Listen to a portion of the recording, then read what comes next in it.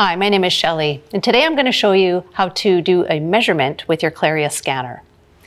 So in this patient, I've acquired an image of the left lobe of his thyroid, and I want to do two measurements, the AP and the lateral dimensions. So I'm just going to click on the measurement icon at the bottom. It's the little ruler and pencil icon. We'll tap that, and then I'm going to go to General Measurements, because I just want to do a straight distance measurement. There's other options here, but we'll just do a distance for this case.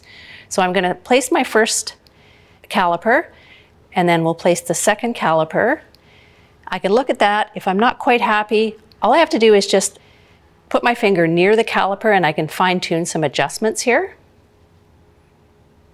And then if I want to do lateral transverse measurement, I can go back into the measurement page, select another distance, and our measurements are displayed on the top left.